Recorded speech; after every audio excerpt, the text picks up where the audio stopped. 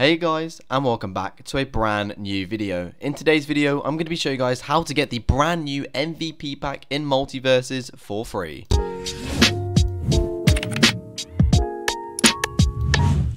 Yes guys, we're going to be talking about the MVP pack and how to get it for free for all players in Multiversus.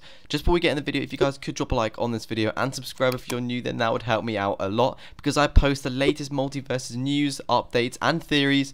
So yeah, feel free to join my Discord and check all my social medias in the description down below. But without further ado, let's talk about the MVP pack. So it is confirmed by Tony Hyun that it has been a very busy week. Lots of progress made by the team. We're going to be seeing Multi, which has come out today, along with the MVP pack and so many other things. On the screen now you will see this, it says Multiversus MVP pack August 23rd. This free in-game MVP pack features the Battle Reindog Variant, the Waterfall banner and the Dark Matter Ringout effect. Now it is pretty much confirmed that it is going to be available for all Xbox players who have Xbox Game Pass Live, and for PlayStation players it should be on the PlayStation Store.